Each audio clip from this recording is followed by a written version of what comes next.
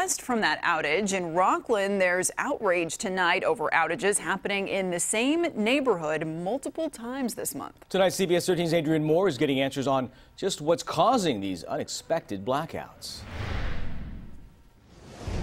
It's extremely uncomfortable. Amanda Larson's Rocklin neighborhood is dealing with power problems that just seem to persist. So it's been out 4 times in 3 weeks, and it lasted for over 10 hours. Each time, more than 2,000 PG&E customers have been left in the dark.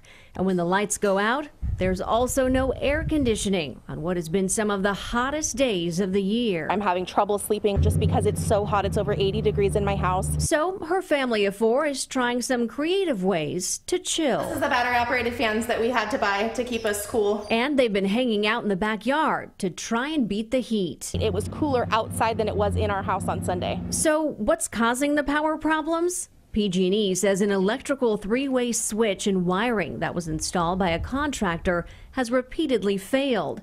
The equipment runs through the underground vault at the entrance of a new 28-acre subdivision where the city of Rocklin has approved building 199 new homes. We asked PG&E why there's been so many outages. A spokesperson tells CBS 13 underground equipment repair and replacement can be complex and time-consuming. Replacement of the switch should help reduce the impact of outages in the area. Crews are also working to replace more than 3,000 feet of cable damaged by the malfunction. We should not be losing our power because they can't properly install their equipment. I just want them to fix it.